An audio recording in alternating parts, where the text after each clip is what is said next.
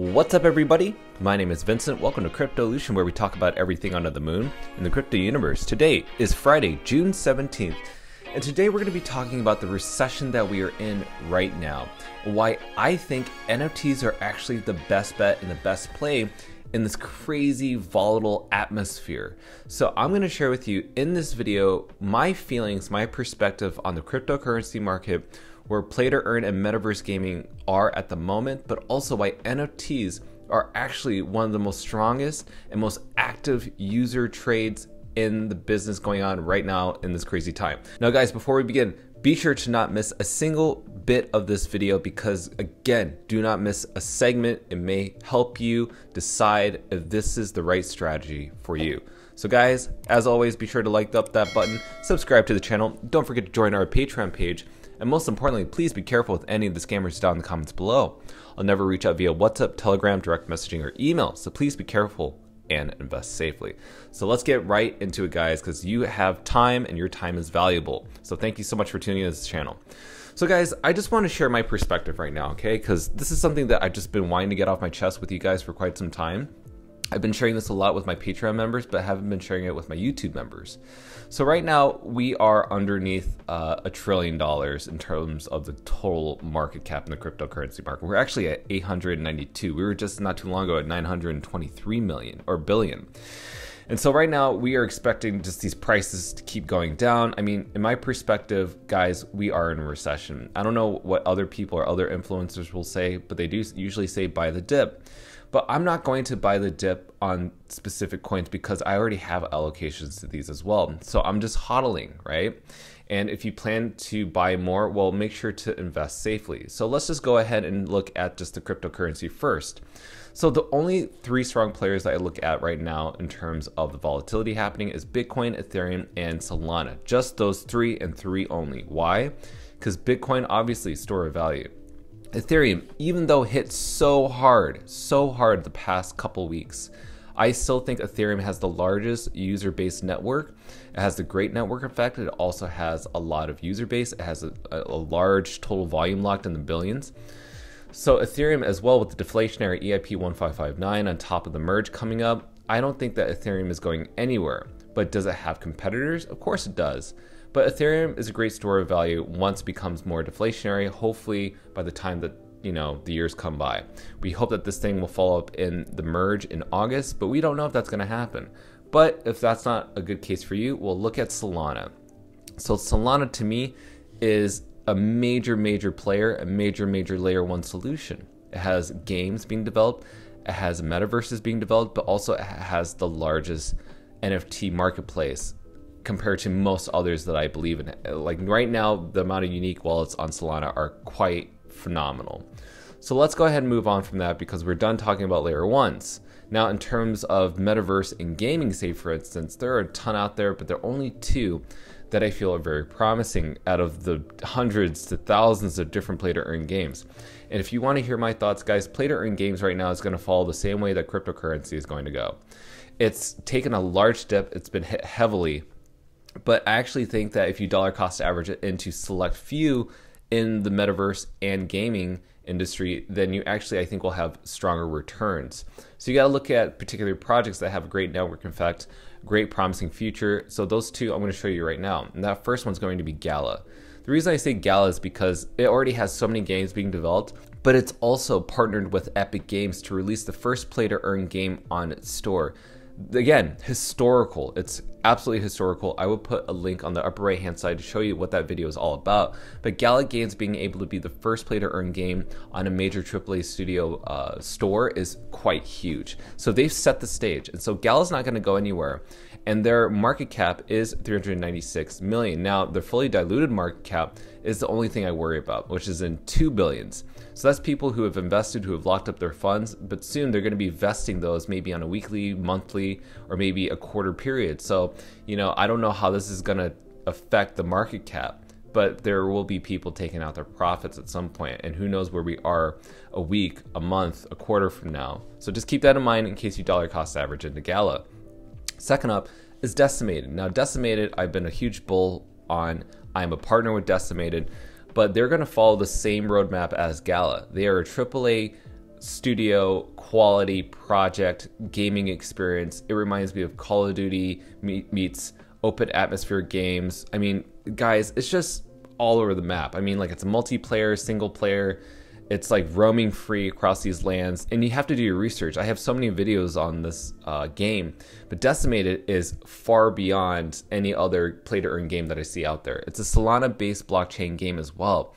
So the fact that it's built on a great layer 1 solution with a great team behind it, and I am seeing a whole bunch of things being built behind the scenes, Decimated is definitely one of my top choices out there. And the market cap, guys, is around 2 million. The upside beyond this is just to the moon and up. So you can get a lot of tokens. You can get like 10,000 tokens for like $500, which is fantastic. So keep that in mind. Decimated for me is a huge key player. And another thing I want to share with you is that even with the huge volatility that's been happening over the past few weeks, Decimated really hasn't gone down that much because there isn't much downside to it. It's already down as far as it can go. So like I've said in my previous videos, if I just like had put all my Bitcoin or Ethereum or Solana into Decimated, I actually would have saved so much money, I would have saved myself from so much loss if I just kept it in here. And I would have been a huge whale at that point. But I didn't, so that's the lesson learned. But Decimated, my funds are still there. I still hold a ton of these tokens. I'm still very bullish on the project. Now, let's go ahead into the video because we're talking about NFTs. NFTs in this atmosphere have been the most profitable for me. I'm just speaking on my own behalf. I'm not speaking on everybody else's behalf, but the big plays that I've had in NFTs have actually been more beneficial than dollar cost averaging or investing in cryptocurrencies, metaverse, and play-to-earn games. So just keep that in mind. I want to share that with you because you need to understand how this actually works. Now, I've shared so many different videos of so many different projects that are on my radar, but I'm just going to share with you a few today that could help you understand what to do. So I'm just going to use a few projects as an example. So say for instance, there's a project called Primates. Now Primates has a lot of FUD around it, fear, uncertainty, and doubt. Why is that? Well, there's a huge AMA that happened before the mint, and the community completely asked these great questions that were like, what do you mean you're going to get Amazon involved? What do you mean you're going to get the holders benefited from holding one of these NFTs, and how Amazon's going to play into that? Either way, people were asking him these questions, the founder. None of them were answered. And so the price literally went down to like 2 Solanas, maybe even less than that. But all of a sudden, over the past 3 days, we just saw it grow from underneath 8 Solana all the way up to 16 at the time of this recording. Now, the reason I'm using this as an example is because I actually bought 2 of these. I bought one for 10 Solanas, and that was with an exoskeleton. And then I also bought one for 16 Solana, which was for one of these apes that had a crown on it. And I sold both of those for great profit while this was going up in an uptrend today. So in the past 24 hours, I bought and then I sold. That was my plan. That's how I made profit. That's way more faster than me dollar cost averaging into cryptocurrencies. So this is a great example of that. But here's the thing. It's all about timing, right? So we bought it just like literally yesterday. And so if you're seeing this, it's going on an uptrend, but how long can that go on for? The thing is, when everything's go up, they must come down, and when everything's come down, they must go up. But right now, this is going up, so it must come down at some point. We just don't know when. Now, there is a lot of buying volume, but the thing is, we don't know how long that's going to be. Now, if we go back to that chart, if you notice something, the unique holders, there's almost around 5 to 6,000 out of 10K. Now, that's a little bit of a red flag for me because that means there are a lot of people who hold more than 1, up to 5 of these NFTs. So when you have too many people that have too many NFTs, it becomes really difficult to see this floor price go up even further. Now, this will fluctuate. It could go up to maybe even 30 Solana if it really wanted to. But in the long term, this is going to dwindle down. We're thinking about the long-term perspective, right? The health of this market, the health of this NFT project. So I don't know where this is going to be, but in my eyes, the profit can be taken early on rather than for the long term. So that's just my thoughts. Now, next up, I want to talk about is Trippin' Ape Tribe. I've mentioned so many videos about Trippin' Ape Tribe and the community behind it, but here's an example. Trippin' Ape Tribe is actually around 16.4 Solana, so would you rather buy Primates or Trippin' Ape? Well, if you look at the amount of unique holders, it's much different. It's around 9,400 compared to 10,000 of its supply. That means these holders own at least just 1 to 2 or even 3. It's not that much, it's very little In fact, getting into this is actually a great beneficial thing. And I expect that this floor price can actually go a lot higher, possibly to 100 Solana. Again, not financial advice. But look at the total volume of this project. It's around 457,000 compared to Primate's 77,000. So this was just so much growth so fast, and it's not slowing down. And you can get a really good deal on these cheap NFTs and flip them for a really good price later on down the road. But maybe you don't want to flip them. Follow what the Cryptolution tribe is doing, the community, and that is that they're staking theirs. So 73% of the 10,000 supply is being staked. That's a strong community, but because the team has amazing roadmaps, amazing journeys and hidden treasures, but they stay engaged with the community, they communicate with the community, and also they have in real life utility, so you can attend events that's happening this in New York City coming up very soon.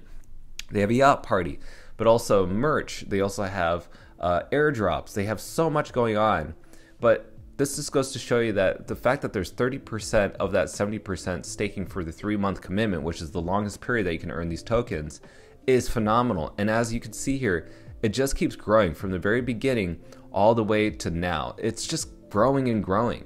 That's strong community. That's why investing in a Cryptolution tribe at this time could be very beneficial for you.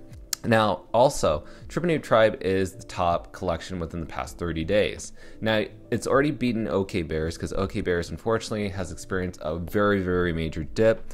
We're not going to talk about OK Bears in this video, but there was a time where you could bought this for 85 Solana, which is what I bought it at, and I sold it at 265. You see what I'm talking about? And by the way, I did that during this bear market.